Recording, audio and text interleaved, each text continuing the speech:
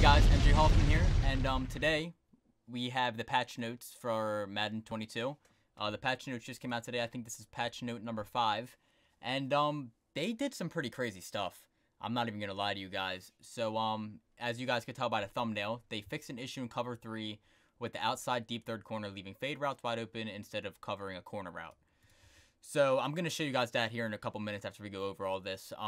Pretty much everyone's schemes are completely screwed right now that runs cover 3 beaters, whether that's out of the Washington playbook, the Seahawks playbook, gun bunch tight end, gun bunch, YU trips.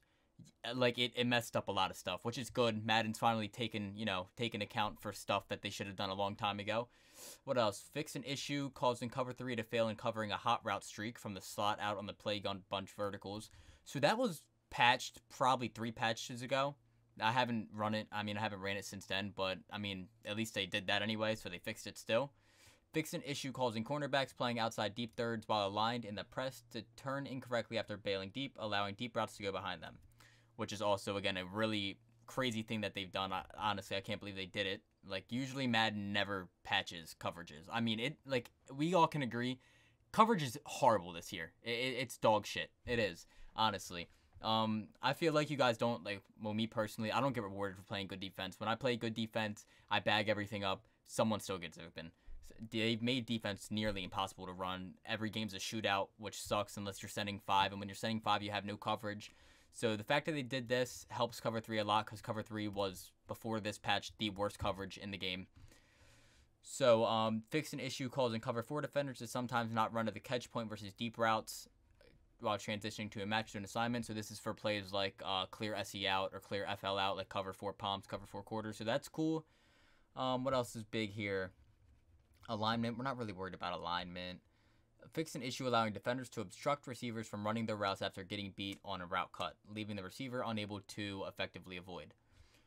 Okay, whatever that means. Here's another big one. Remove the user-controlled ability to release a tight end on the delay fade hot route. I'm also going to show you guys what it looks like now. They have completely patched it, so delay fades are still a thing, if you can't tell right here. You will still be able to hot route your tight end to a delay fade, but you will no longer have control over when the tight end releases. You will now see the tight end on the delay fade, pass set, fake the block, and then release into the route after a short duration of time. I think that short duration of time is probably 3 seconds. Like, they go right away.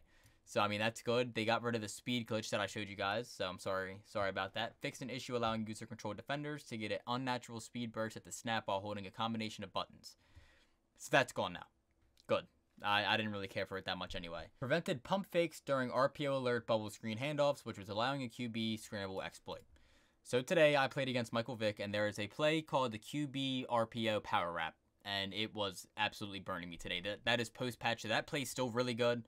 But I'm glad that they're finally starting to do something about these RPOs. They're annoying. They're not good.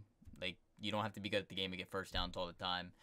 Tuning to increase non-engaged pass rush moves by AI pass rushers on all Madden and all pro difficulty levels. Okay. That's cool.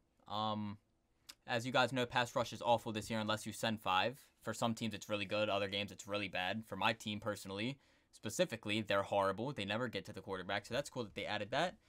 And everything else in here, fix an issue preventing play art from appearing when the Omaha X Factor was active. I hope that's fixed. I really do. Because I'll show you guys in this video what that is and why that's going to be the best X Factor this year. So I'm going to show you guys later in the video for that.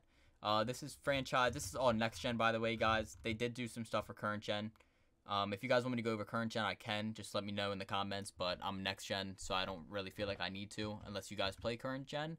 So they did the delay fade on current gen, but nothing to cover 3. I guess cover 3 wasn't as bad as it was, so that's cool. Yeah, guys. So that's honestly, this is a really good job by EA. I'm happy that they did this, especially right before the ladder for the wild card Thanksgiving MCS. That's pretty cool. So let's get into the gameplay real quick so I can show you guys what everything looks like now, and so you guys understand what's going on. Alright, so here we are. This is the cover 3 beater that they were talking about in the patch notes. Put Adam Thielen on a corner route, and usually B would get wide open every single time. I'm going to call Hut.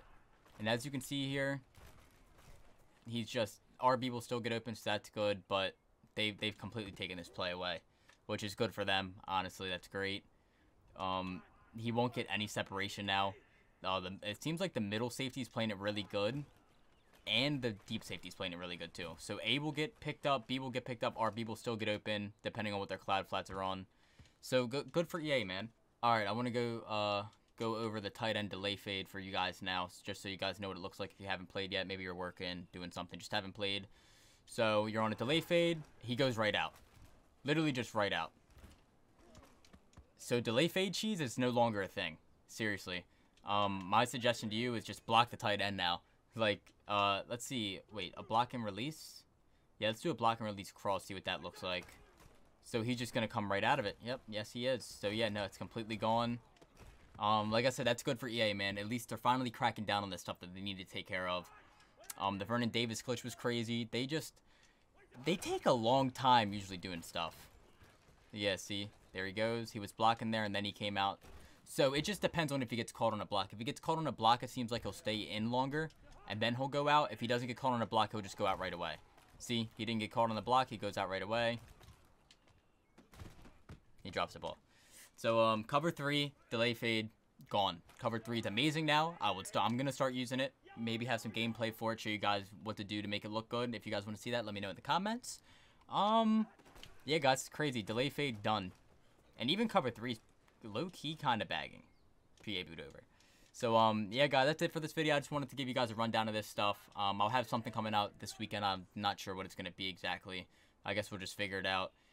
Yeah, guys, that's pretty much it. I hope you guys enjoyed the video. If you did, all you got to do is just like the video. That means a lot to me. Even 1 like on a video. I don't get a lot of likes, so I'm not too concerned about it. But let's go for 3 likes on this video. If we can get 3 likes, then we're crushing it. That's all I want. If you guys enjoyed the video, man, like I said, just like the video, subscribe, see more content. Thank you, guys. I'm out.